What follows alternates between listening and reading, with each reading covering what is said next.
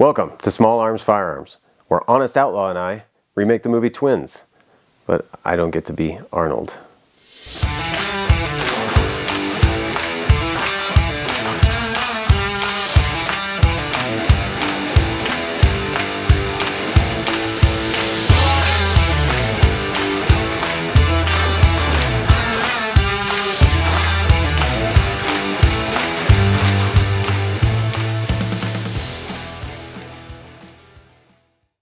Today on the channel, we are going to be dipping into the training side of competitive shooting. We're going to be looking at some processes you can do, and the major part of this is the review of the AceXR VR training system. First, I'm just going to kind of go over this one. This is the controller that was released initially with the alpha testing package. If you signed up and became a member, it's obviously a 2011 grip style. That had more moving parts to it. An actual mag release that dropped a mag out, whereas on this one it's just a button. It doesn't really do anything. A slide release lever on the side for, obviously, a slide release. They also had this thing on the top that could manipulate the slide as well. I have a full video on the channel already from some time ago that kind of goes over this whole controller. And the trigger and the safety and everything. And I think after a while, Ace kind of took the feedback from the customers and saw that this is a little complicated for the game and how it functions, and it kind of took away from some of the interactive fun you could have with it, where hitting it too hard sometimes would cause a mag to drop or the slide wouldn't go forward. So it could be frustrating at times, but overall it works fairly well. And now, with the final product release, they've gone with more of the striker-fired P320 shape and feel to it. This one actually has more weight to it as well. When you hold it, it feels like it's an actual 320 with a loaded mag. It feels like they got the weight correct on this. And the trigger on this one, it just feels better. It does kind of have that mix of not necessarily a striker trigger because it's really crisp, but I've had striker triggers feel like this. It just works.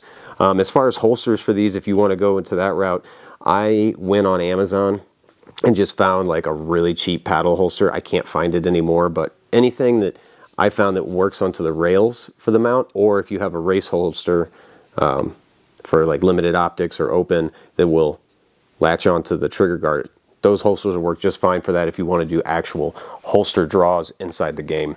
I'm going to run some footage from inside the game here and there. It's tricky getting it to record in-game sounds and the microphone sometimes, so the sound actually from the in-game isn't on there. But I assure you, it sounds like a gun going off in-game. Obviously, it's not going to blow your ears out.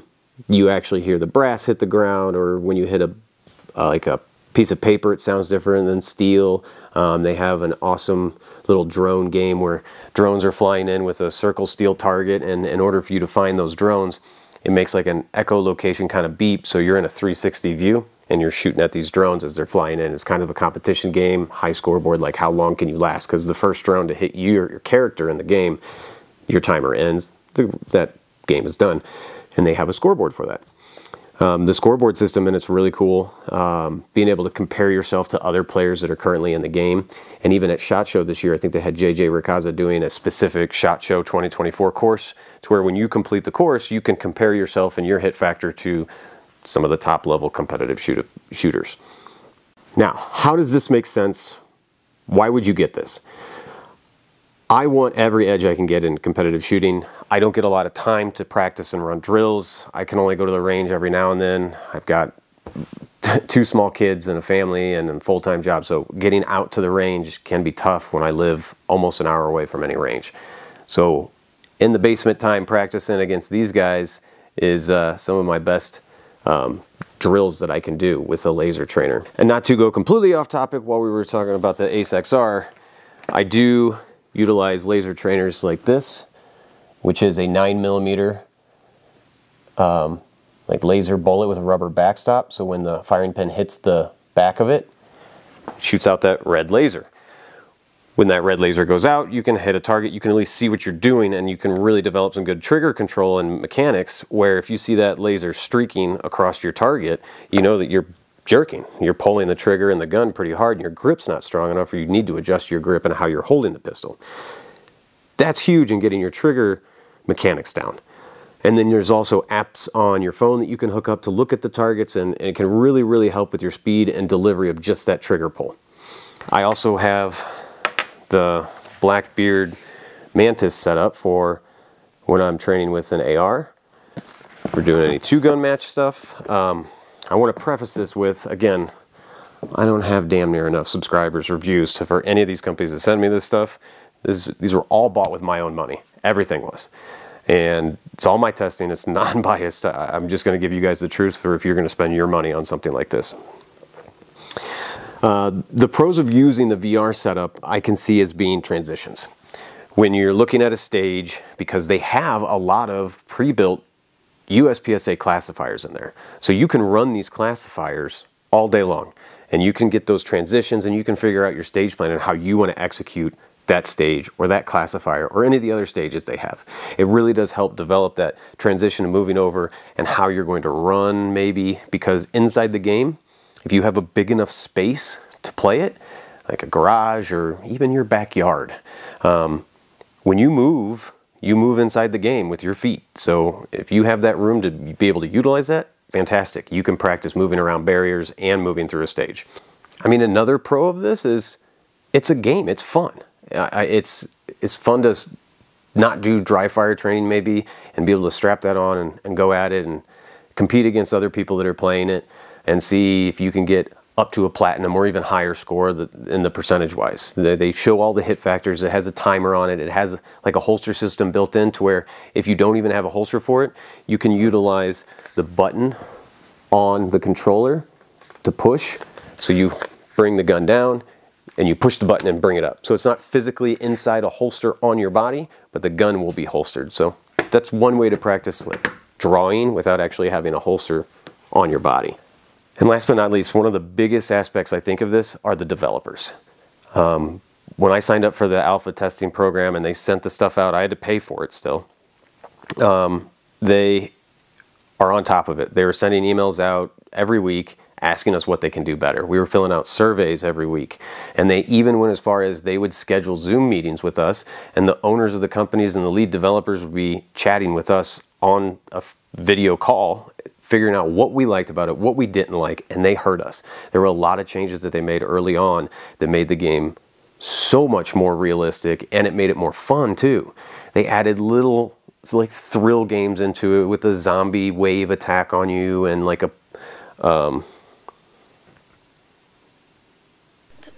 Today, Junior. And I don't even remember what it's called. Like it's and a pop goes the weasel kind of thing, whatever. Like oh, and they added like a whack-a-mole thing. So you're shooting as they pop up, and it's just competition for fun. It's a nice break sometimes from just shooting the same paper and steel targets over and over and over and over again. Now, what are the downsides? Let's just address the elephant in the room: the price. You have to have one of these. This is a Quest 2. I had already had this. I'm still a nerd and I love video games here and there, and my kids love it. Family comes over and everybody has a great time playing with it. So I bought this a while ago. Currently the Quest 2, because now they have the Quest 3 out, the Quest 2 is $250 for the bare bones stock model. It'll get you going. I would never recommend someone buy that without getting the upgraded strap with the external battery pack in it. This over doubles your amount of time you have to where you don't have to be tethered. And it's always nice.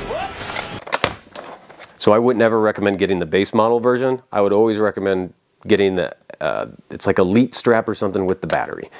This basically over doubles the amount of playtime you have before you have to plug in and you'd be tethered to the wall. You don't really want to do that too much if you're trying to move around. The Elite strap and the base model brings you to like right at $340.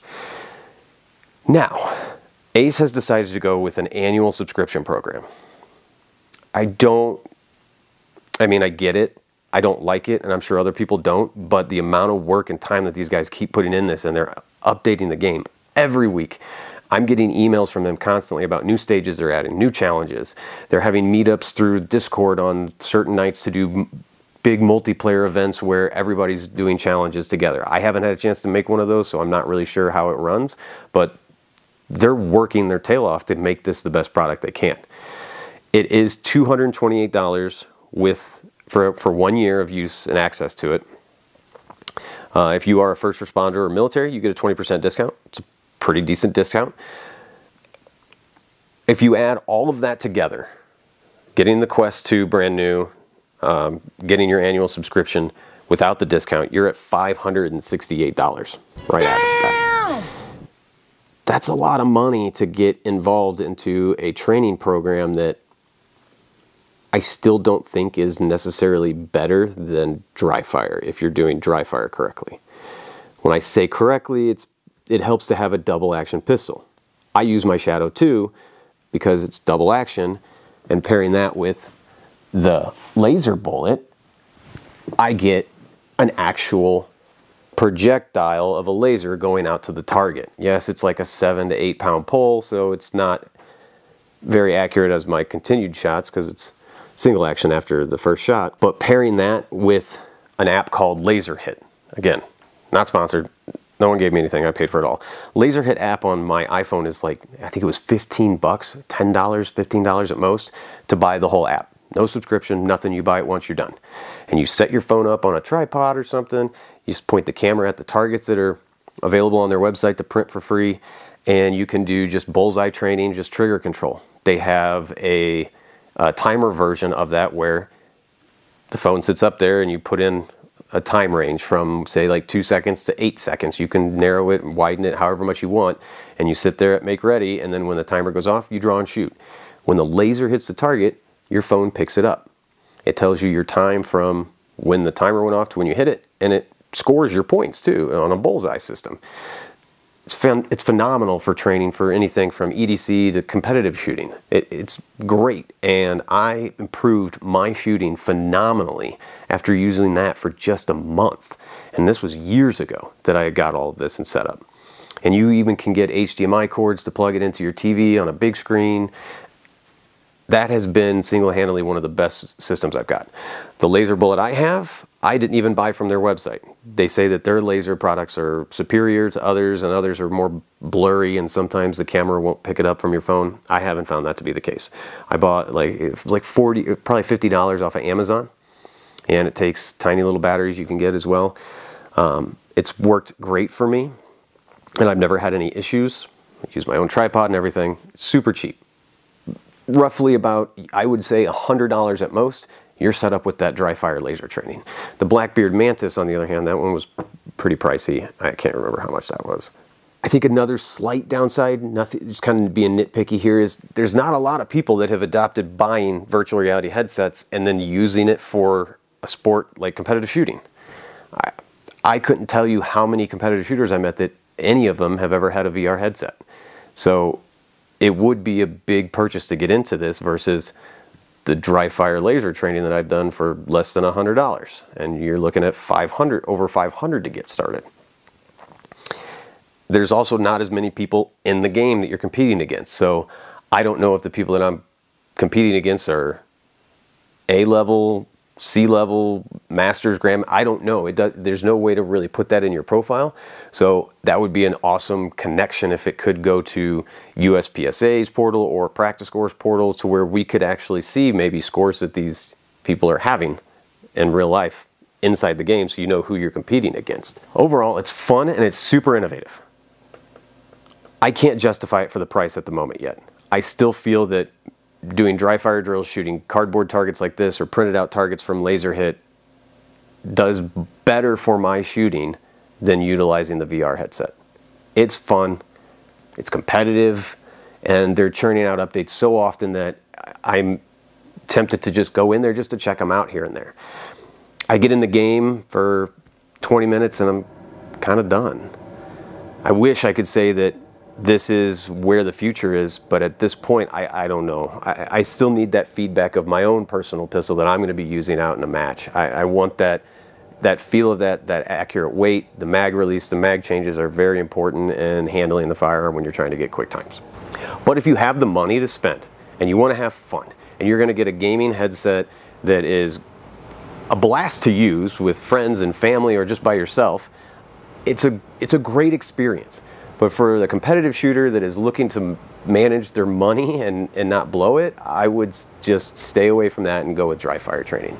And a LaserHit target system is going to do you wonders compared to this. Thanks for stopping by. I hope you guys enjoyed this. If you have any questions, drop a comment below. Always happy to respond. Coming up soon as some new equipment gets here, we're going to be doing a review on hearing protection devices. All the way from foam in-ear, all the way up to some of the most expensive custom molded in-ear digital hearing protection. I'm excited to get the chance to test that, to let you guys know what I think, and it costs a lot of money, so you better like it. Bye.